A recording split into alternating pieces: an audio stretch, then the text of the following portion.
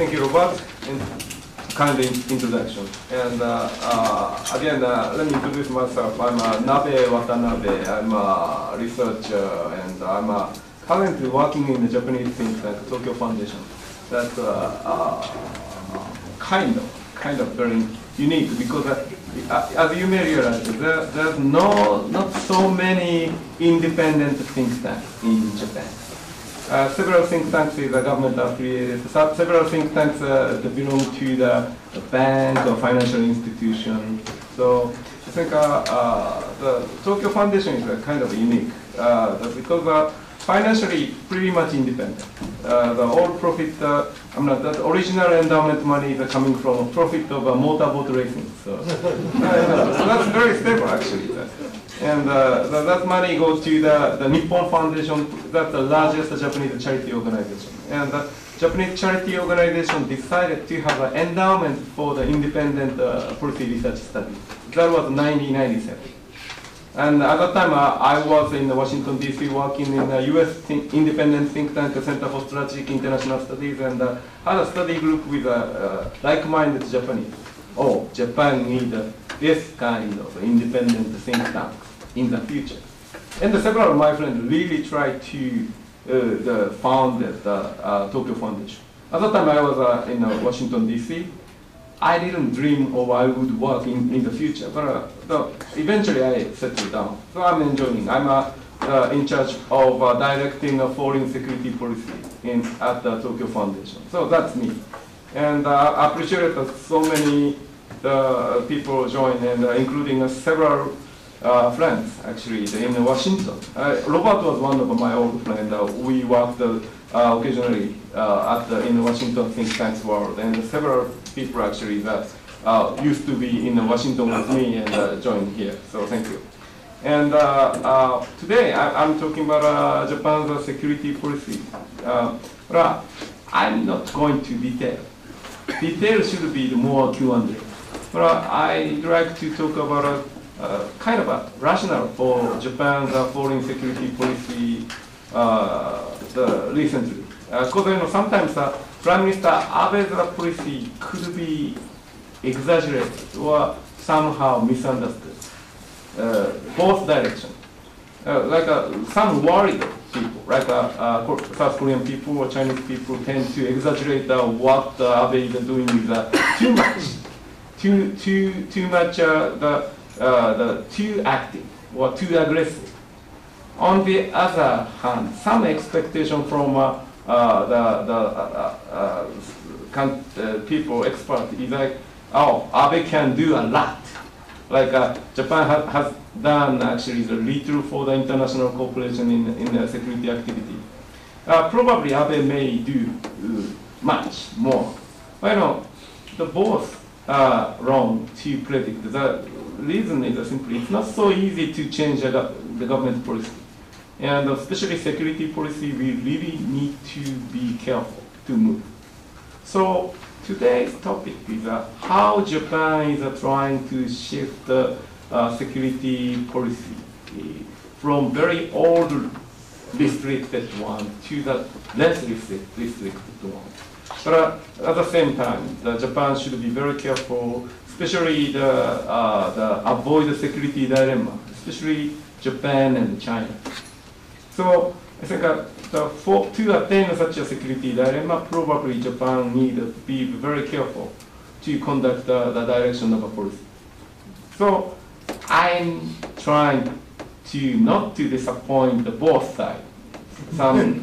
So I try, and probably we could talk in detail about the Q&A session. First of all, I'd like to start with what is the proactive contributions to peace of Abe administration. That's actually it's in the National Security Strategy document in 2013 December. Let me read. As a proactive contributor to peace based on the principle of international cooperation, Japan will play an active role for peace and stability of the international community through the following approaches. Strengthening diplomacy at the United Nations strengthening the rule of law, leading international efforts towards disarmament and non-proliferation, promoting international peace cooperation, and promoting international cooperation against international terrorism. And several symbolic the speech by the Prime Minister Abe. On May 6th, last year, 2014, at the North Atlantic Council, Prime Minister Abe said the one objective of his proactive contribution to peace policy is to play bigger role in defending freedom of overflight, freedom of navigation, and other global commons. And several the actors acted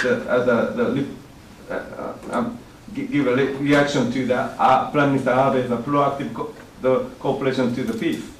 U.S. President Barack Obama praised Abe for his exceptional commitment to our alliance, and telling Abe, under your leadership, Japan is also looking to make even greater contributions to peace and security around the world, which the United States very much welcomes. He said that. And another case is at the Japan ASEAN commemorative summit on December 14, 2013. ASEAN leaders said in a joint statement that they look forward to Japan's proactive contribution to peace for stability and development of the region. That's very positive one. And I'd like to say that's kind of a vague statement, but now the Abe administrations are trying to change legal infrastructure which related to such kind of the international activity, and also defending Japan.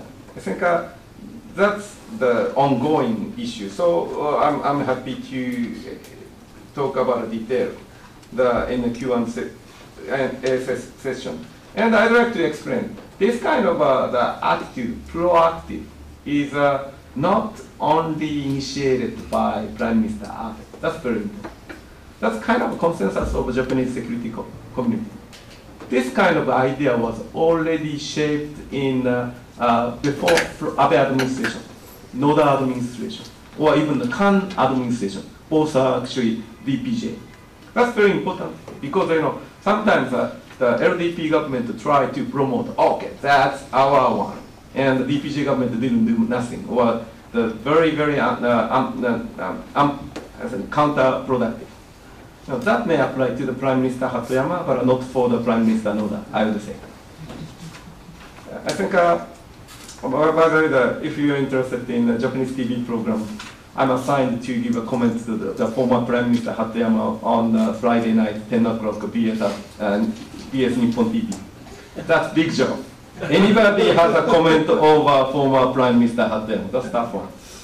So I'm reluctant to do that, but I'm responsible something for him, so I will do that. For example, actually, in the Noda administration, just before Prime Minister Abe took office, several initiatives under the leadership of the Prime Minister Noda. And he assigned several experts to figure out the future Japan's policy contribution. And I was assigned one of the members of such the assignment. And we actually proposed, let's change the interpretation of right of collective defense at that time. And that was reported in the newspaper. But it was not criticized much as compared to the Prime Minister Abe is doing right now. It's very natural for actually the exercise of the right of collective defense if Japan really wanted to play a larger role in the international security activity. That's very important, but I think unfortunately, the many people, especially in the Western English media or in Japanese media, says that Prime Minister Abe is trying to change the Japanese the peace constitution and changing to the basic principle for the exclusive defense policy. That's not the case. Even I think the discussion among current government, coalition government, LDP and Komeito, I think one clear line. Even after change of the right of collective defense, Japan continued to follow exclusive defense policy. That means that Japan would not engage in the assertive, aggressive action in the military. That's why I think the Prime Minister repeatedly says against the action to change status quo by force. And some cases, first of all, I'm not a big fan of Prime Minister Abe. I'm not a big fan of LDP. But what current government is doing is a kind of a continuation in the 10 years, 20 years, Japanese government to try to figure out how to, this is not a good word, but normalize, or how to improve the too restricted Japanese self-defense policy. And it's not attempt to change self-defense to the completely normal country. It's not really. Article 9, stay, same, no amendment, just simply changing the too much restrictive and political production of the ban on collective defense to change a little bit more. That doesn't mean that new interpretation doesn't allow Japanese government to exercise full right of collective defense or full right of individual defense. Simply some part of collective defense, some part of individual defense. Why? Because some should be within the framework of exclusively defense policy. Senshu boe in Japanese. That's very important. But you know what? I think sometimes you reading a Japanese reaction, Japanese newspapers reaction, I think is as if Abe is changing the Japanese the Japanese principle, Article 9 the split, and to change Japan to the completely normal nation. Well, sometimes exaggerate. Oh, Abe is making a war or against the neighbors. That's completely wrong. It's a funny story. I have a high school classmate, and I met my high school classmate who happened to see after 20 years of graduation of high school. And her daughter assigned him message to me. Because her daughter happened to my kind of explanation in the TV. And my classmate was actually told by the daughter, oh, please tell this guy if you're a friend. This guy is drawing the Japan to the war. He's a really dangerous guy, so you should contact him. And actually, I got a message from my classmate. My classmate is actually don't take my side, the daughter's side. Good things for his family. But well, how come Japan somehow very allergic action to the changing interpretation of Article 9? I would like to explain something with this. Hold on.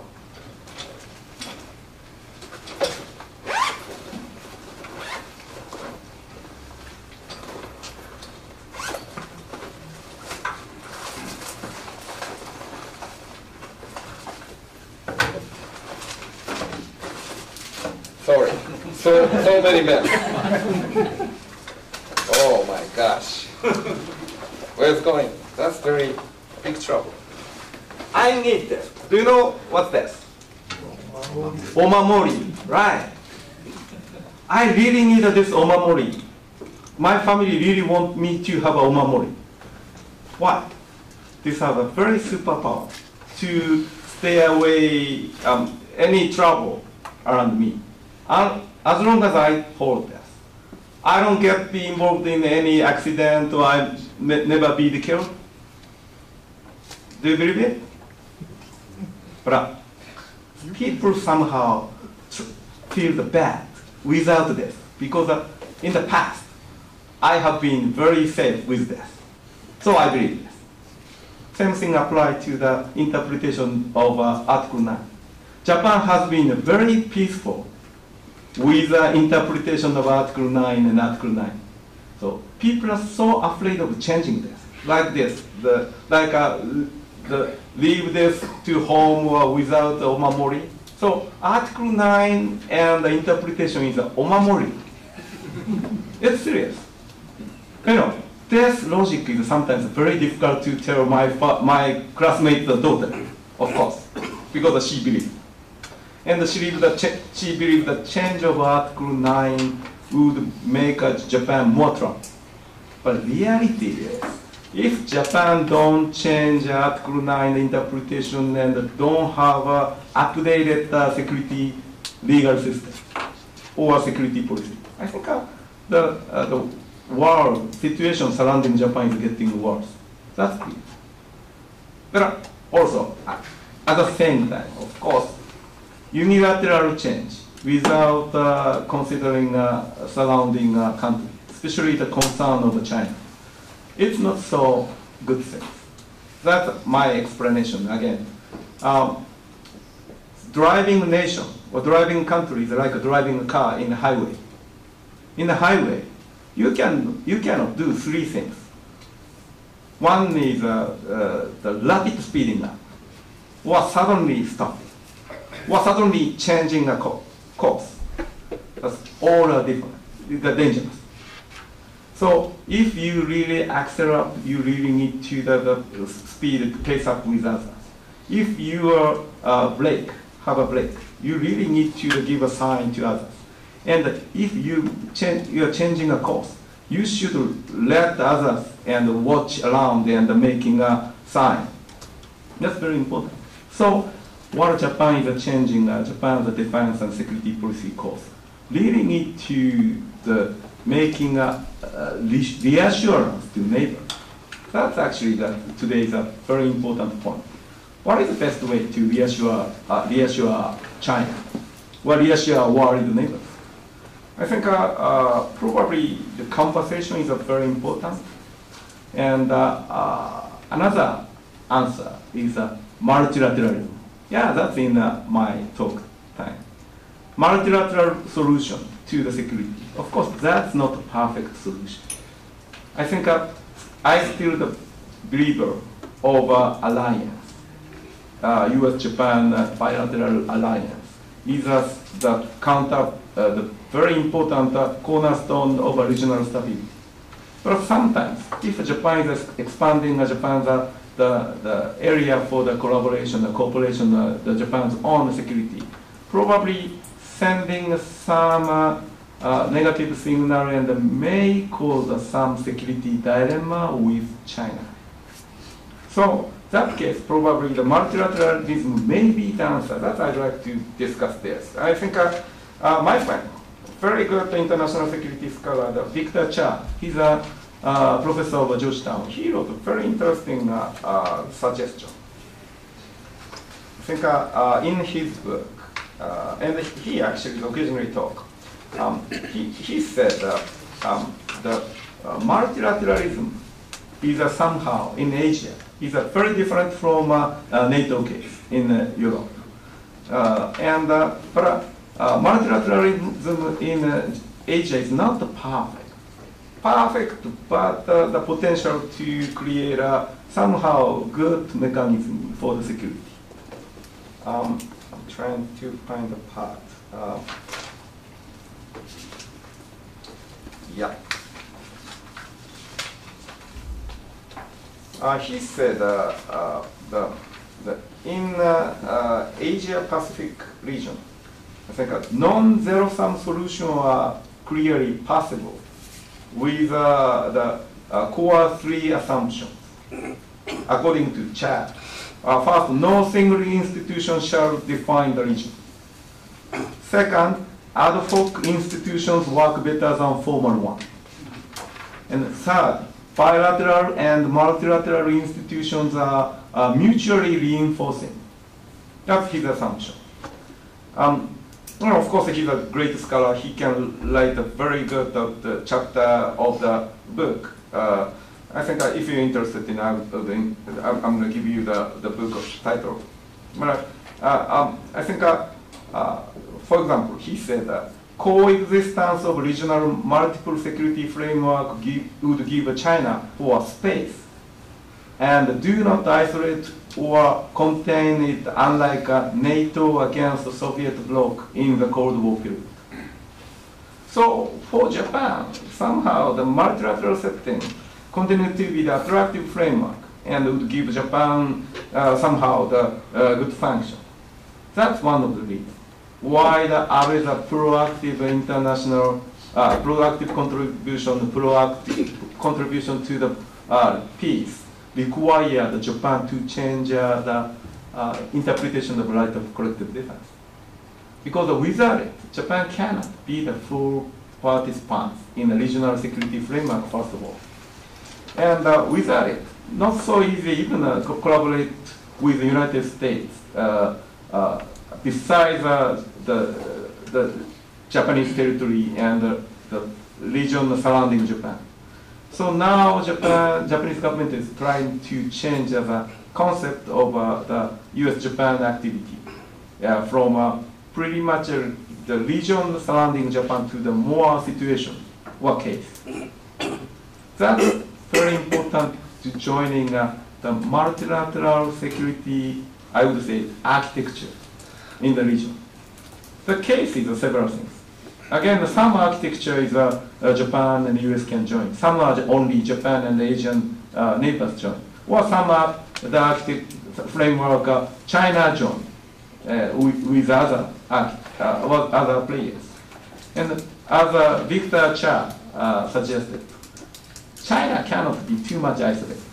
That's very good to prevent unnecessary security dilemma. Of course, China is a rising nation. China continues to build up military as long as financially can afford. Finance can afford. But still, the China has a lot of room for the economic growth. But at a certain time, China's the military build up would have some limit, but we don't know when. Unfortunately. And single nations such as Japan or even the US cannot afford to continue to have making a good balance with rising China. Probably multilateral collaboration is effective too. But again, if Japan, the US, and other actors like Australia or India creating and encircling China, that's typical security dilemma. Of course, that's sometimes necessary, but not too much. We really continue to have making an effort to include China in the regional framework too. So architecture is a good word, good terminology. It's not only one single multilateral entity. Several layered. Some framework may include some country, but some may not include some. Oh, one hot issue. It's not architecture, but it's a financial architecture. AIIB, very controversial. Asian Infrastructure Investment Bank, AIIB. That's controversial. The reason is simply that China asked to join, and many regional players hesitate to join first. But after UK joined, I think France, Germany, and South Korea or ASEAN nations all joined, except Japan and the United States. Of course, some people exaggerated this discussion. Oh, China's trying to challenge to the Bretton Woods. That's that in Japanese paper. That's too much. Because AIIB is a system anyway to finance infrastructure in the regional. Other nature is not so bad. If China tried to manage some such kind of a big financial institution, China has to follow financial rule. That would give an opportunity for China to play the rule with others too.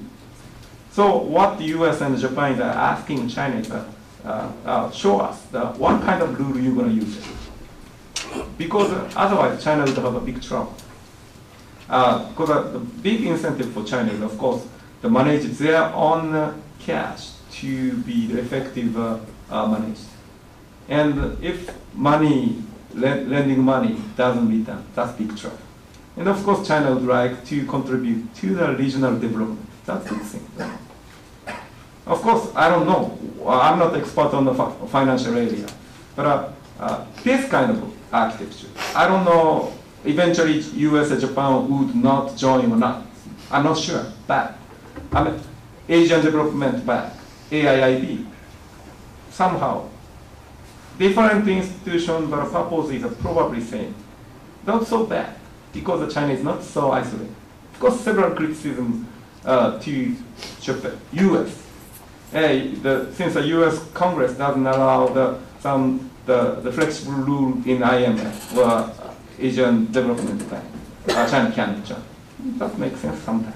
But of course, sometimes the coexistence of several rules would be very effective. That's my thought. And of course, let me go back to the security area.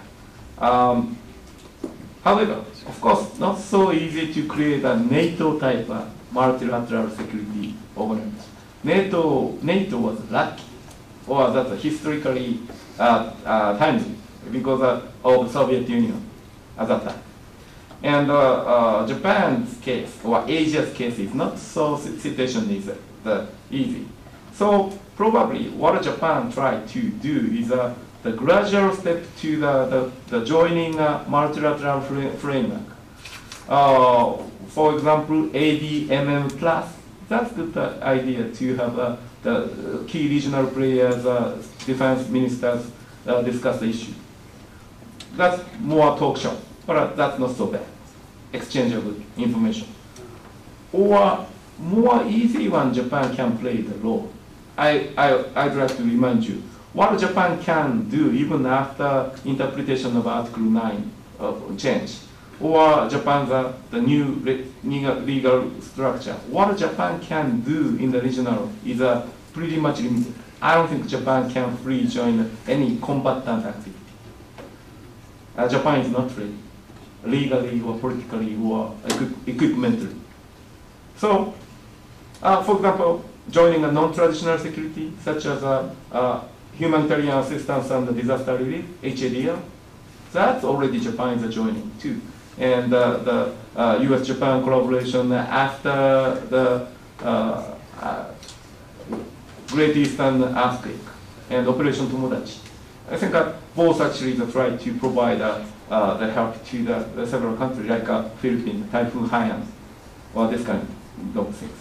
And that's easier for any country can join. Of course, China can join, India can join, and easier to have the habit of cooperation. And one important one is in the history, after World War II history, Japanese self-defense forces had activity in mainland China once. Do you remember? That was a Sichuan greater earthquake. At that time, China decided to have Japanese self-defense forces for rescuing the people. That was a little bit old good day relation between Japanese and China. But that was possible. China decided to. How relatively easier to have a non-traditional security area. Especially HADR is easier for this.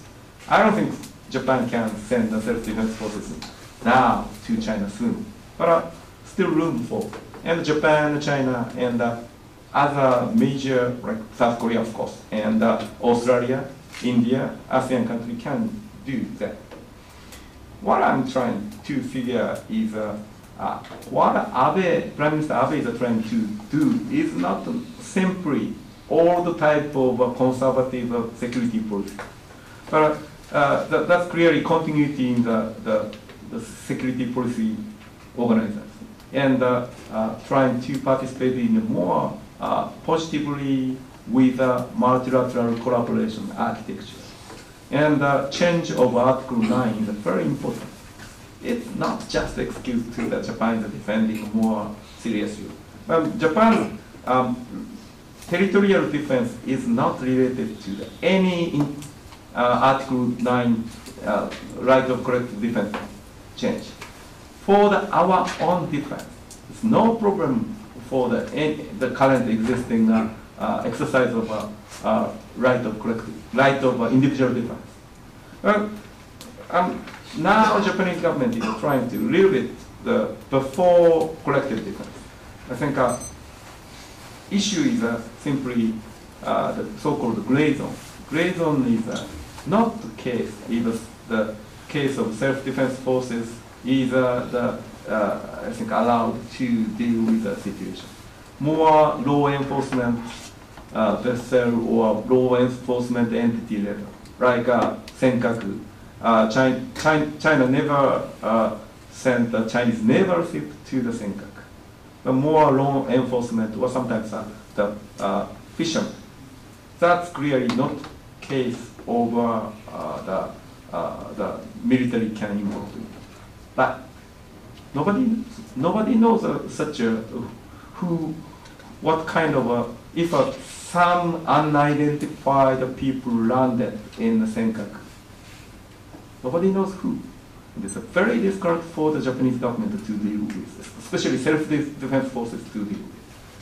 And I'd like to remind you of what Russia did, the annexation of Crimea. At the time, a black mask guy had a military action. Now everybody understands that's Russian military, but at that moment, nobody knows. So, unfortunately, Japanese legal procedure and the government procedure is not ready for this. That Japan is trying to do. But that's not related to the right of collective defense. That's right of individual defense issue. Anyway, I'd like to stop this and happy to Q&A. Thank you very much, Nabe-san. It's very good for several reasons. Because it was very good, it's very good because I agree with it. In that I think, no, seriously, I think one problem is both the opponents and the supporters of Abe have overemphasized change.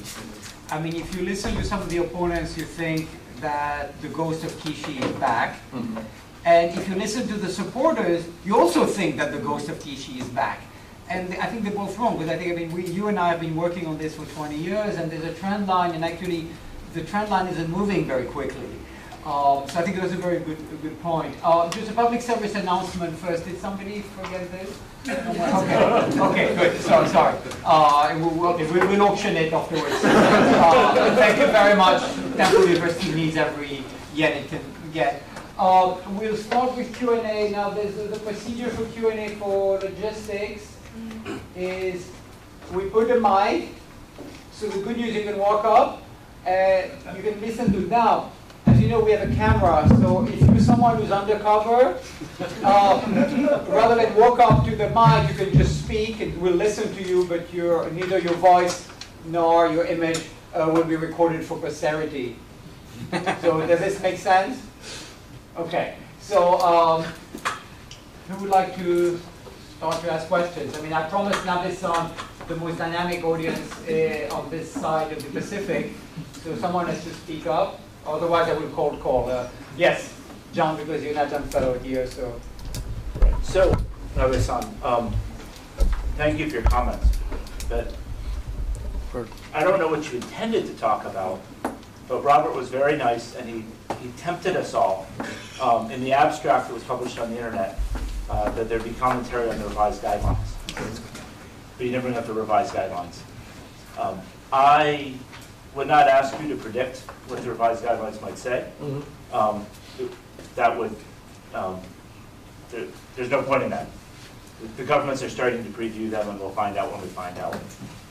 But I think it would be really more interesting in the context of what you've just been talking about is when they come out and when we read them in the next month or so, what should we be looking for? What are you going to be looking for that is missing, is going to be significant to you, or what are the kind of things that might, I can't say surprise you, because you're going to predict them, but what might be in there that you can say, this is there, I wasn't sure it was going to be there, and that's really indicative. You mean in Japanese legal change or guideline itself? US Japan. Well, I think what would be in the guidelines that would be a trend indicator to you of change or lack of change in the Japanese guideline, in the Japanese legal situation. Okay, that's a very good question. In the Tokyo Foundation, we made a recommendation to the government before National Defense Program guideline in November 2013. So, and we have a project team watching how the legal result would reflect to our recommendation, and how it's perfect or some part is missing. One probably we are focusing on, we don't know yet, but how gray zone is treated. The Japanese government like an expression, seamless. Seamless means from a peacetime to the gray zone, from a peacetime to the wartime, and that's black and white and gray zone. So how this gray zone is treated very well by legal and practical. That's really tough, because several approach could be possible, but not so easy to change directly, drastically the concept of legal preparation for the defense. That may be not so easy, because sometimes it's not a gradual approach. Sometimes a coalition partner Komeito is not so happy about a big change. That's ongoing issue. So, but still, I don't expect a real perfect solution. It's impossible. We should go some the incremental approach somehow. But too slow or too incremental is very dangerous. For example, the gray zone situation. Of course, Chinese realize, according to my friends who is expert on the PLA. Good news is bad news. Bad news is that China realized such shortcomings of Japanese preparation for in the case of emergency. But good news is Chinese believe Japan would act super legally anyway. And worse news is that Japan would not act super legally. So we need to preparation somehow. But of course, we don't know. I clearly see some improvement in the some media and some agreement between LDP and Komeito within the coalition government. But I don't think the perfect solution would not, because the perfect solution for the functional level is probably require Japan to change more drastic change of Article 9. Or I would say some more practice of normal nations, normal countries. Like rule of engagement is the clearly the setup with no taboo like exclusive defense limitation something. And such the precondition would be allowed in some legal preparation too. But I don't think Japan can go to such level instantly. That's unfortunate. But no, again, in the sense of reassurance, that would be acceptable, maybe. By the way, the gray zone issue was not so fully realized by the ordinary people, or even the Japan's counterpart, US side too. I think self-defense forces, the officials who really worked in the real case, I think they already share some trouble. Okay, we have a very troubled legal system. But the overhauling the legal system requires the many drastic change of interpretation of Article 9 and somehow concept of legal interpretation or legal review. Probably next, some missing part is related to this. Maybe. I don't expect a real big drastic solution, but I would see maybe improve the situation clearly. That's better than before, better than nothing. Somehow halfway, half for the water is a half full type. But that's improvement. We need to anyway. We cannot make a complete solution to. Another one is that this is maybe related to the US-Japan guideline. I think my feeling is, of course, not so easy preparation for between Japan and the US for the case of a gray zone. Gray zone case should be treated by Japan initially. That's clear. That's territorial data. But if gray zone is escalating to the not gray zone, that's target of US-Japan Security Alliance, Security Treaty, maybe Article 5. So, but how seamlessly US and Japan prepared before? That's not so easy, right? I think, but probably it's not a legal issue. I think a more consulting issue between the US and Japan. That's one thing that we expect. Japan to prepare the more,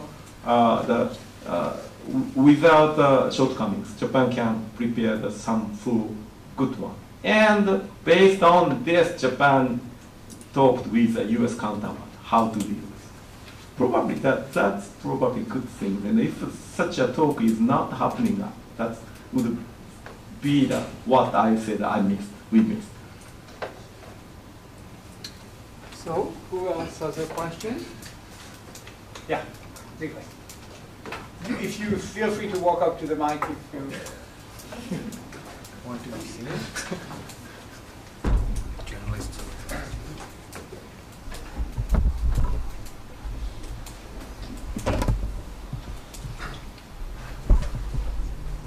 Siegfried Miller, freelance from Germany.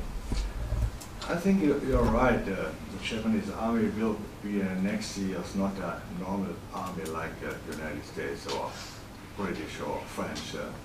But I think there is one difference in dealing with the army of Mr. Abe. Mr. Abe doesn't know what European leader have a relation to the army.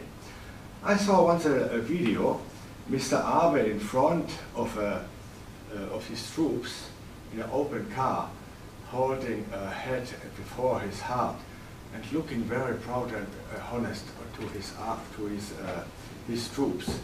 I think in Germany or other European countries, a political leader wouldn't do this. I think it shows me, Mr. Abe, he is proud of his army. European leaders don't think they are proud of his army. Army is a thing necessary, but it's not a thing to be proud of. And I think this constitutes a relation to the army in Japan in a very different way than it's in Germany. I think if you go to Paris on July 14th, Paris. you're online anyway. When you look at things, what the French have added is, in the old days only the French army was reviewed, but now they bring European armies and former colonial subjects to. I mean, the only thing that's missing there is Napoleon. Yeah. You look at any Japanese parade by Parisian standards. Yeah. I mean, it's Mickey Mouse. You're right. The British also, the Queen reviews the trooping of the colours. But if you go to Holland, to Sweden, to Norway, they never would do it. Germany, never. Well, Germany is obviously. Of course, Germany is very different. Those are real armies. The Pope, the Vatican, the Guard. But it's more fake. It's more fake. Yeah, so sorry. I mean, as someone who was born in Paris, I have to mention that frankly, when I look at how I think of the Champs-Élysées, and I think, you've got a long way to go. Sorry, I let Nabe-san. I think your story reminds me of President Obama was criticized by he didn't put his hand on before the national anthem or something. It's an opposite case. No, attitude of leaders should be very careful, of course. Either side. So I think probably because I think Mr. Abe is responsible for this, because if other leader like Noda or Hatoyama, probably the media didn't take shot. Probably the other prime minister may do this same gesture, but nobody cared. But if Prime Minister Abe does, watching this, I think The same thing applied. He got on the plane, the jet plane, self-defense force plane, 731. You know, probably if other prime minister get in the plane 731, probably media didn't take attention. But 731 is the infamous unit for the World War II, I think, the biological war, or the one. It was not intentional. That's clear. But unfortunate the timing, because just imagine if Abe really wanted to play the 731, he would choose. Oh, I prefer 731 unit, and I'd like to kill the many Asian neighbors and got into it. I don't think Abe would do that. But coincidence. But sometimes Abe's image was so twisted, I think. I'm not a big fan of him. But I don't think Mr. Abe is a serious right-wing conservative who really wanted to challenge current world order. No. He's a strong supporter of the current world order and alliance with the United States. So that's why, actually, I occasionally criticize his visit to Yasukuni Shrine. Because of this, I think he tends to be misunderstood. Right? So I think, I keep saying I'm not a big fan of Abe. That means, but I'm defending him. Because his attitude was misunderstood somehow. And I occasionally criticize him. Because I'm not criticizing Abe's attitude, because Abe's attitude is really bad. His attitude would be sometimes a target of a misunderstanding. He should behave wisely. And it seems to me he according to the current his statement or talk. I don't know if anybody read Washington Post website and interviewed by the David Ignatius of the Washington Post columnist. The answer to his question, David Ignatius' question, was very modest. Like he again repeated that he has no intention to change it past the Japanese government statement, Kono statement, or Murayama statement. He will not touch. So I think that is very important. Again, the good question, I think, his move. I think any national leader should be very careful.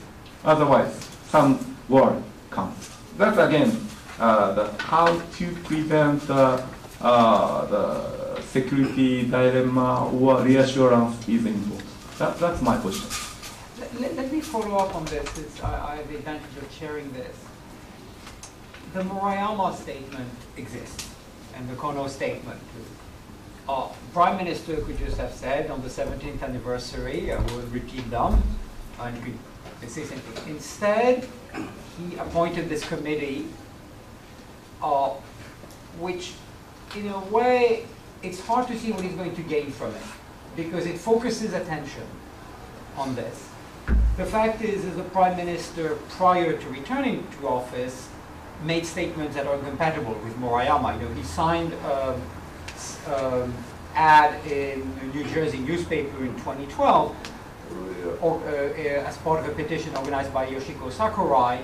And if you go to the web links, it takes you to articles that says there was no Nanjing massacre, that sort of thing. It's very good. The web links are very good. They're in English, in German, in Japanese, whatever.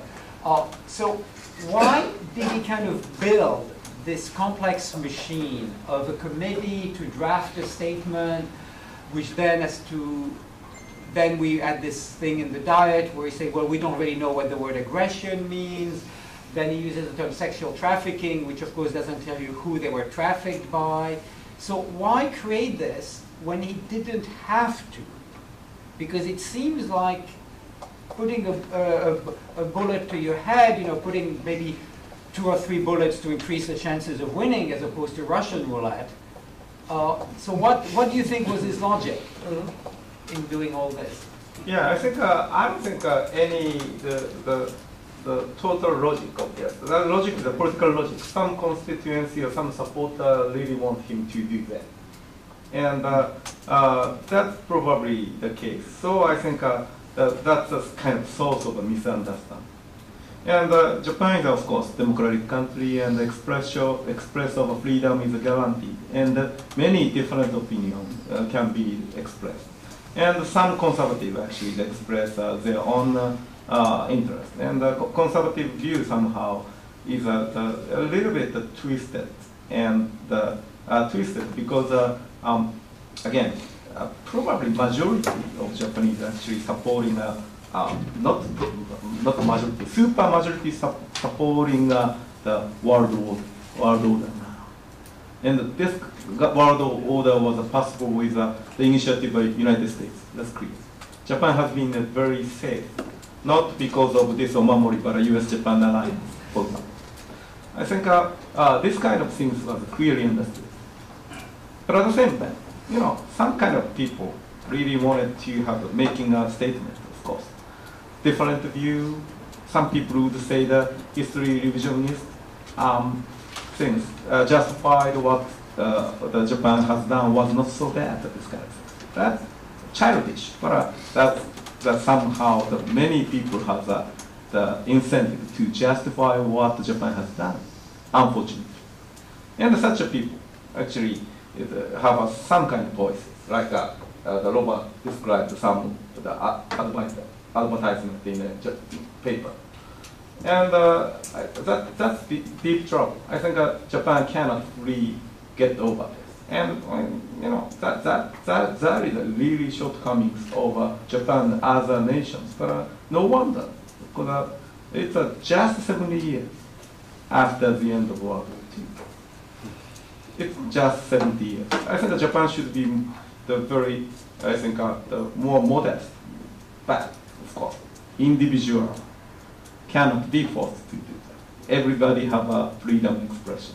And some frustrated people, frustrated to current life, frustrated with economic inequality, tend to go to such a context.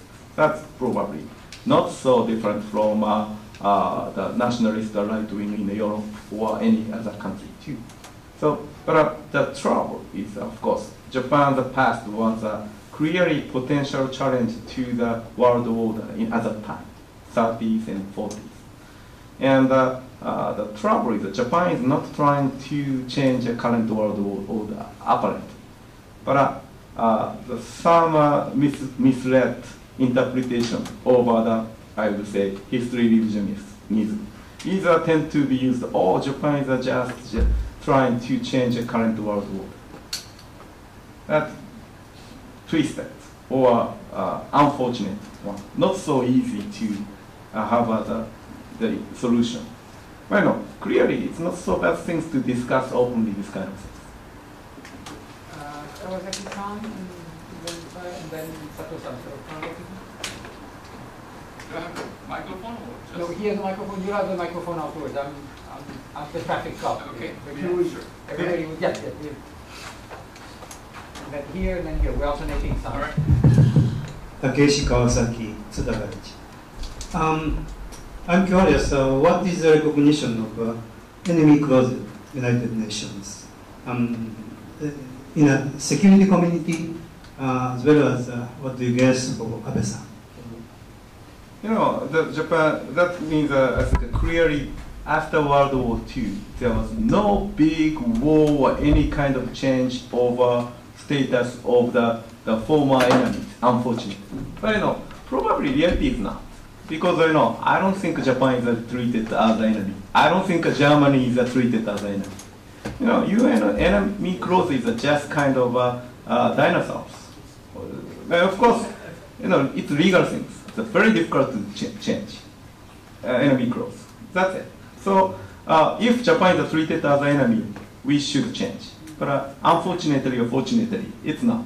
So not big consensus among Japanese and Germany to change. That should be changed, but takes a long time, unfortunately. And Japan's desire is more probably the joining the permanent P5 with Germany and India and Brazil? Brazil, yeah. That was the first priority. Unfortunately, it was not the thing, but we should try again. Enemy close? Yeah, but it's not serious trouble now.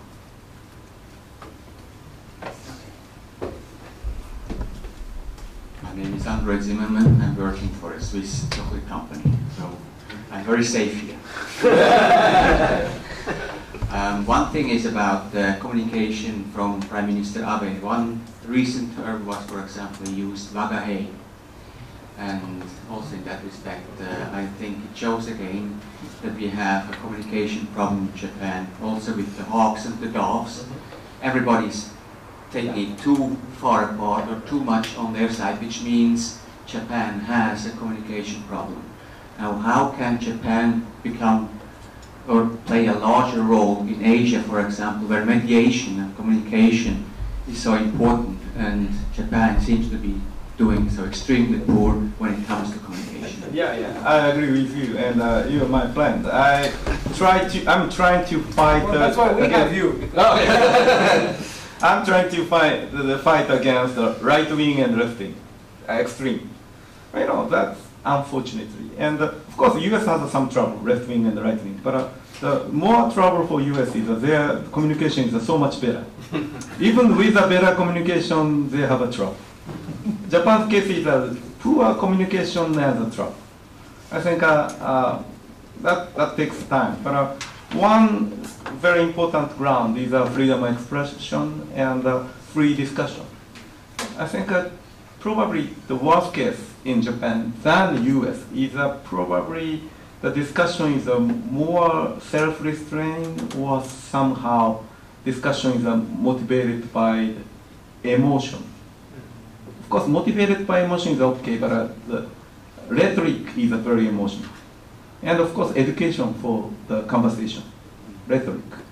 I think the academic writing or rational writing is never seriously taught in the Japanese education. You may be surprised. Well, you may be not surprised.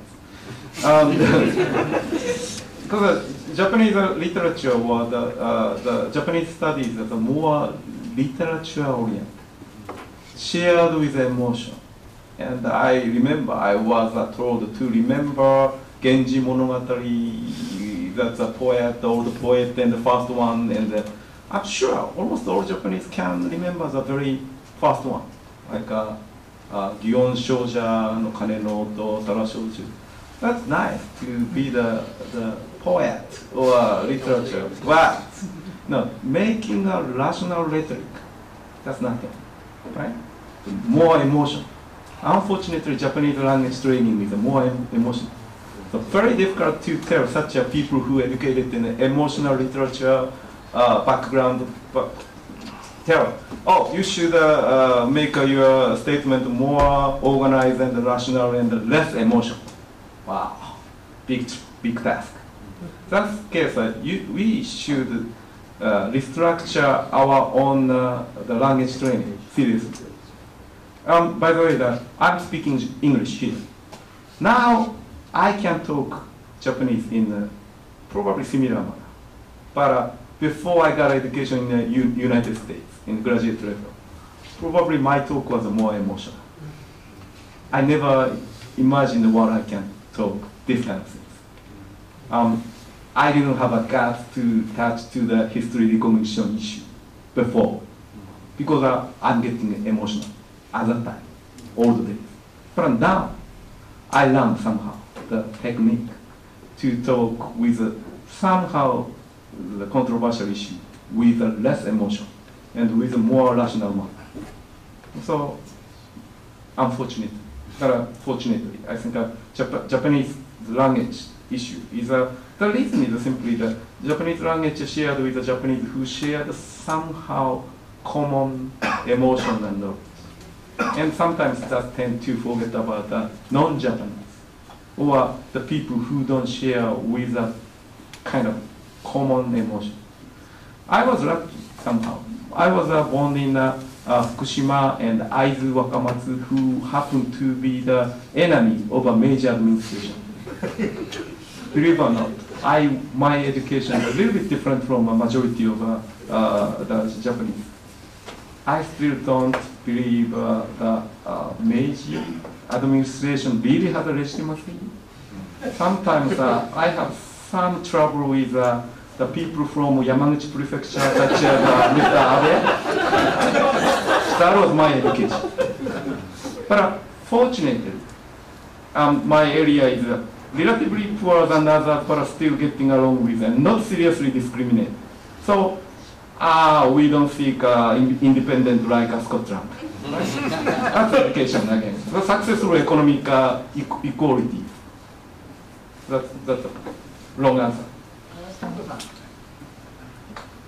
I'm going to stay here. Okay. Nabe-san, thank you very much for wonderful, insightful discussions that you have created. I belong to the ordinary citizen group, and I must confess that I'm a great supporter to current administration. As I am aging at the age of 68, I see very weak points of the Japanese. And equally, I see very weak points of the residents from other world living in Japan. The major problem, as I see, is the weakness and quality level of mass media. They are all enemies to Mr. Abe, except Sankei. Japan Times, who represents to be the Japanese leading English paper, is harassing Mr. Abe, no matter what he says. That's a weakness number one. The equally foreign correspondent club of Tokyo, how many of them can speak Japanese? Nearly 10 to 15%. So they don't understand Japanese. You say the Japanese language is the emotional one. I say it's not. It is a very document-oriented culture that you can dig out the 1,000 years ago. It is written in there. So if you have the capability of reading old classic Japanese, everything is possible, and even 120 years ago, everything is documented. That type of thing is missing. And that's another reason why I just bite what Director Jujarik Sensei said the other day about the Kyushu Daigaku event. I was a little bit shocked about how people, the gaijin reporters, were even the best of the best, most intelligent people just pick up some of the words that they read, easily taken from the media that published abroad or Japan in English. So that's the cross-communication is likeness. And I believe that should be corrected. And the other thing that I may add, another thing is that Japan is very happy situation right now because the longevity of administration Abe may last 2 more years. And we are just waiting the stage for administration in the White House that he is leaving. And lots of the time that we are spending together is just good to correct all the difficulties and the problems. So what I'd like you to mention and explain is the time frame. What will happen in 5-year time between Japan and the world and all these things, the Asian issue as well. Thank you. Thank you very much. Please don't misunderstand what I said. I'm not saying Japanese language is emotional. No. Japanese are not trained to talk and write without emotion or rational. And of course, all language have a rhetoric and with emotion sometimes good, like literature. With emotion is very important. Sharing emotion is very important. Japanese is a beautiful language, but Japanese are not trained to the rhetoric which can share the idea with people who don't share the same culture or same background. That's what I'm trying to say. And I said that I'm not a big fan of Mr. Abe, but I support what Abe's policy. I'm trying to making sure I'm not emotionally supporting what Mr. Abe said. Sometimes criticize what Abe does, but I'm supporting Mr. Abe's security foreign policy. Yes, I'm big fan in that sense. I don't criticize. And but of course, I try to reminding the Mr. Abe and Abe's administration should be very careful for the reassurance issue, very important. And the economy is a very key. And you mentioned your question, 5 years. Probably Japan somehow saved with Abenomics. Economic theory or economic mechanism, probably not sure. But still, the Japanese economies have a chance to coming back. That's very important. And that we owe Mr. Abe. And the big challenge is, of course, Mr. Abe is not perfect guy who controls everything. As an economy, and weak point of Mr. Abe is the tackling on the budget issue. But economic growth and the budget issue cannot be trade-off in short term. It is a trade-off short term and cannot be well coordinated. So big challenge after Mr. Abe is really how to have the sustained growth, sustained economy, and long-term health of the Japanese government, the deficit situation, of course, huge deficit we have. So 5 years, I really hope the very good, stable, the successor would continue to have a very well balanced. I think Japan should maintain the regional balance, not to cause some trouble. So Japanese should continue to improve the legal system, alliance system, the multilateral security, and the economic growth. Everything should be maintained.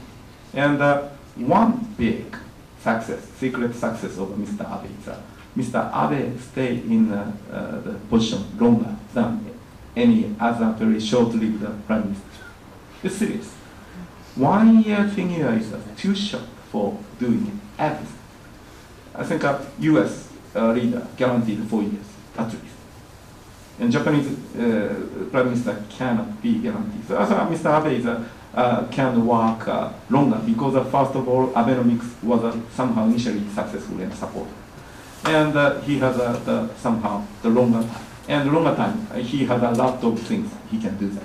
So that's very important for Mr. Abe. So I really hope successor to Mr. Abe, whichever the party, I think continue to be the long life of the politics. Of course, that is very important. That's my hope. And 5 years, of course, that's Tokyo Olympic, after Tokyo Olympic. It's probably the world will change a lot. In the strategic issue, again, going back to how China continues to grow. How long? Of course, nobody knows. But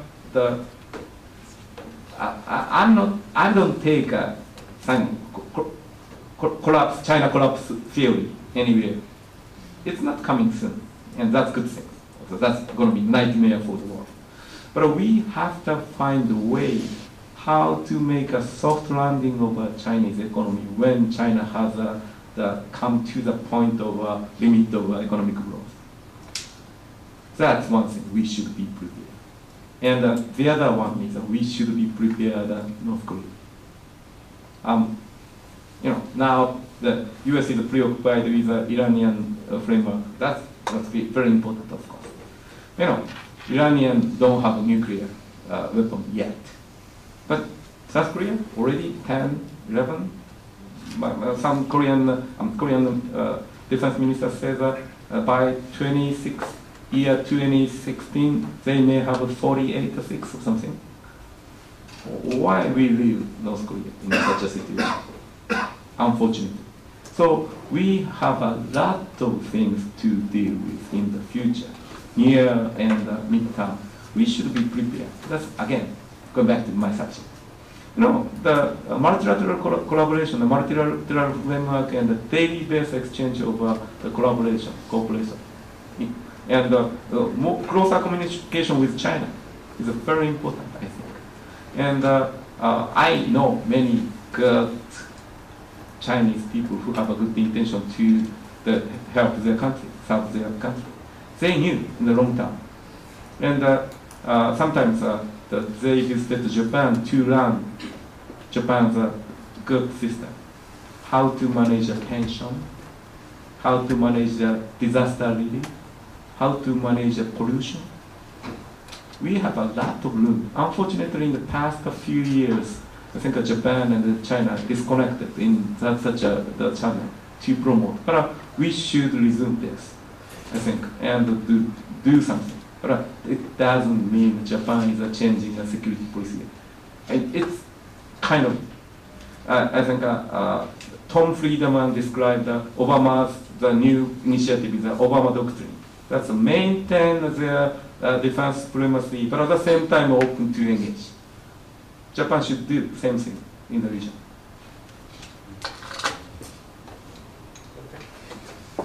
Watson Emerson, I just wanted to ask you about the multilateral institutions you referred to earlier. You talked as well about the AIIB, the new investment bank. I've seen a lot of criticism coming out of the United States in particular on that. I think Forbes have described it as being unstrategic, unconstructive, unintelligent, you know. And the Americans and the Japanese seem to be on the same side. Are you not concerned that with regard to security multilateral frameworks, similar mistakes may be made? I saw Professor Summers in Harvard as well, very critical of what's unfolded here. Of course, there's always some shortcomings. And AIIB, easy to say it's the strategic mistake. But I know, of course, the mistake is that keep happening too. And it seems to me, still the grip is the US and Japan for the regional financial architecture. And AIIB, potentially Japan and the US could join, or for China to manage a stable management for the AIIB, they need the US and Japan somehow. Even they don't need the US and Japan, they need a good collaboration with the other part of the world. I think that's a little bit different from a security one. And that's why I'm talking about multilateralism, but I'm not talking about all multilateral settings should be replaced instead of existing US hub and spoke network of alliance. US hub and spoke is very important key. I don't think that could be changed. That's the Tony Abbott, Australian, the Prime Minister said, you know, okay, it's our and the Asian interest, the economic interest to have the joining AIIB. But Australia is the permanent ally of United States. That's kind of things is very important. I think that's why I think AIIB may be strategic mistake, but not sure so far and easy to be recovered soon. It's not critical. That's my idea. Of course, again, I'm expert, security expert. I'm not a financial expert. I'm not so have a confidence over my comment. But my instinct said to say, if existing U.S. alliance system is replaced by the unsure multilateral system, that's big trouble. But you know, again, if Japan and Asia is having a NATO type, that is a big trouble for China if China is not included, creating a security area. So, Victor Chad's suggestion is a very fuzzy Asian type. Victor is Asian too. But probably may fail. I'm not talking about, we have a concrete system to contain China. That's impossible. But at the same time, we are not so optimistic that China would easily adapt themselves to the common world interest or rule. May have some time. We need some time and watch. That's one way we could do that. That's kind of wisdom suggests. Unfortunately. Fortunately.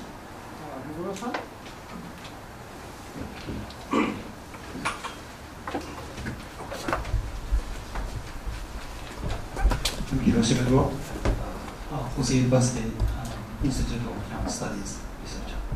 And thank you very much for your comments on these security issues. And I have a question about the Okinawa Now the confrontation between the local government, and the new government, Mr. Watanabe and Mr. Tsuga and others in the government. And do you see any possible exit of this kind of situation? Because it's really important in front of China. Well, harsh confrontation is going on, but it's not a very good situation for alliance. The image of alliance is being damaged, I think. So, what's your view?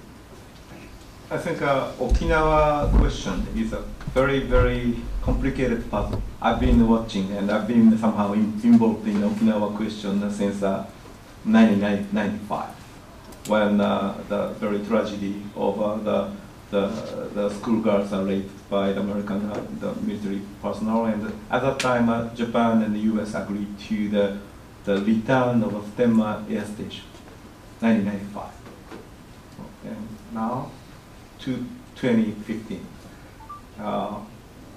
20 years already. 20 years, Stemma's there. Okay? The reason is simply the situation is a little bit complicated, one thing. And Okinawa's local politics is unique. And I kind of share the people in Okinawa historically and don't have enough confidence over the majority of central government too, in the history. They're a little bit different Okinawa, like myself too. But by the way, the people from my home country, Aizu, and the people in Okinawa have getting along with it. Very good. Anyway, but at the same time, I don't think like us, Okinawa is seeking independence. I don't think so. Okinawa is a part of Japan, and Okinawa, the people, the Japanese people, of course, share. And the solution should be somehow very complex. And only possible solution is with a good communication between the Japanese central government and Okinawa's people, the government. But cannot be open sometimes, quiet one. Because again, the situation surrounding Okinawa, especially in Okinawa people, is emotional, one thing. I don't blame emotional, they have a reason to be emotional. And that's one thing. Cool, quiet, and somehow pragmatic talk between Japanese governments and Okinawa side. But sometimes government is it doesn't go anywhere. Sometimes you need a very good communication behind the scenes. And also good communication between Japanese government and the US government. And the US government should be the very good manager to the four forces and the militaries, and sometimes Congress, who sometimes represents military. Wow, very complex, right? So we should be very patient and try to contain the very negative things. And if any possible solution pragmatic, we should continue to. But if such a solution is really faced to be the big trouble, we need to have a courage to change, because that's difficult. Probably, when Prime Minister Hatoyama tried to change the game, I was speaking to the current existing plan. I thought it was a shortcut to reduce the burden of Okinawan people, and also creating somehow trust between Japan and the Japanese government and the US government. Probably easier to reduce more military base without hurting regional stability. Now, situation is a little bit difficult. I'm not so confident current plan is good or not, but I'm still keep recommending that if possible, both Japanese government and the US government and the Okinawan local government should work on the current plan. The reason is, of course, the Stemma is so dangerous. And the relocation place, Henoko, is not so dangerous because it's not surrounded by the houses. Of course, not so happy plan for the people in Okinawa. But one less worst solution, or second best, third best, but less worst solution. Not sure. It's really up to the what kind of politics and interaction so far. But clearly, I should recommend that any party, U.S. or Japanese government, or Okinawan local government, prefecture government, need a communication. Doesn't have to be open, quiet. In the past history, I'm watching the case. Only successful case negotiation came from a quiet, sincere negotiation. That's very important. That's what I can say. Yes, you had your hand up before, so you, and I think it's the penultimate question.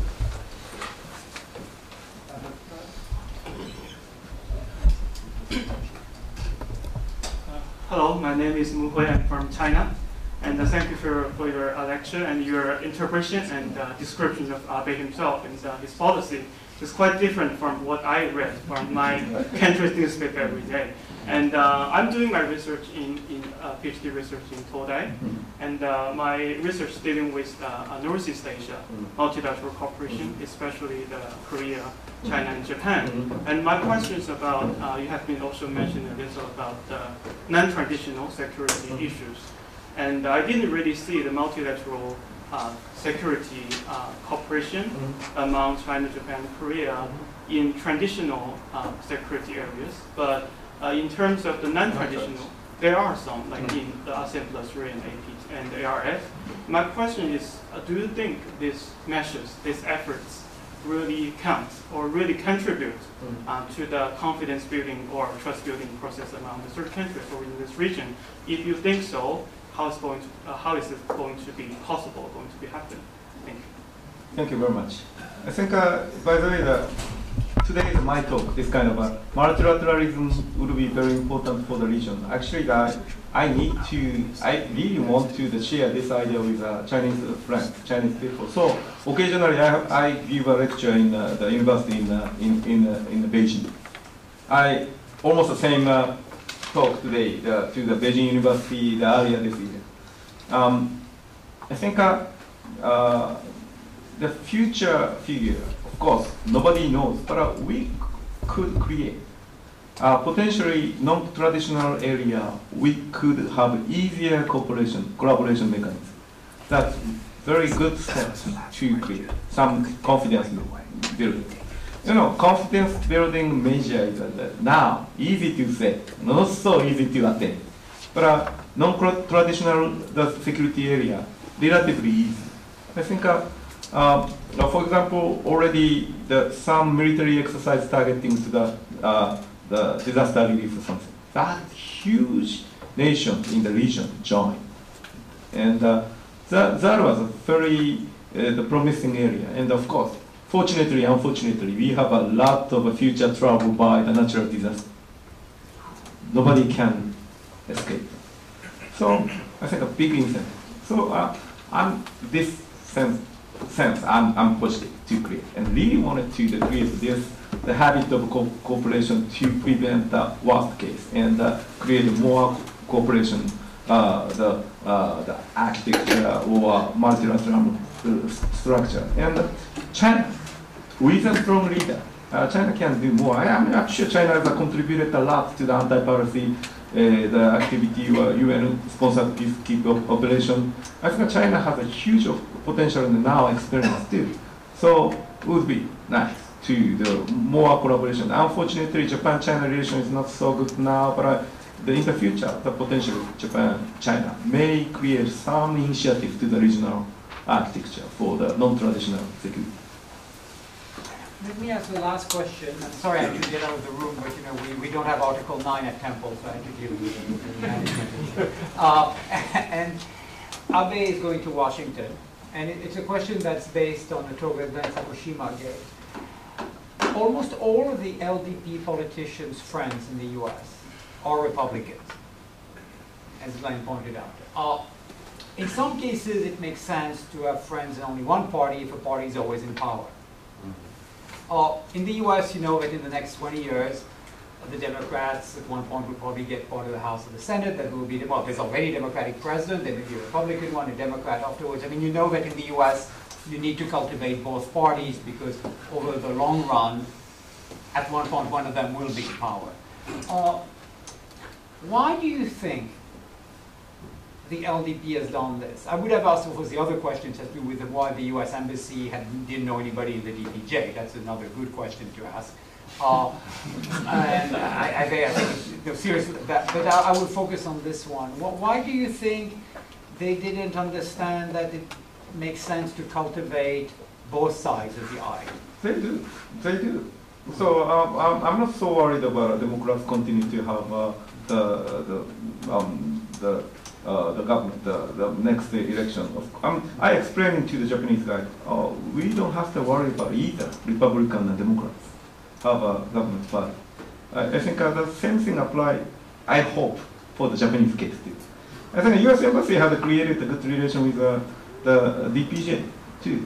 And even though they are frustrated with Hatoyama, but still, amazingly, Ambassador Ruth was patient enough to getting along with Mr. Hatoyama, for example. Because, you know, I think according to my friend in the U.S. government, says that it's nice to have maintaining a good alliance and partnership with different governments, different parties. That's very important. I think, again, I told you, Japan had an initiative for the positive security role in the DPJ government. And Mr. Abe continued. I think that's more stronger allied partner. Same thing applies to the Japan enjoyed both the good alliance with the Republican and Democrats. And in the past, of course, Japan enjoyed a closer alliance. Some trouble was happening. It's a very bad the trade disputes, 80s and 90s. That time, Democrats tend to be harsh against Japan. But even that, at that time, Clinton administration, I think in 1995, they had a tragic one I already talked. But it was a Clinton administration who initiated the strong security tie between Japan and the United States. And many experts worked there. They're still surviving in Washington and may take some position in the Democrats next government. Easy to say the Kurt Campbell, but not only Kurt, but many. Well, thank you very much, Nabe-san.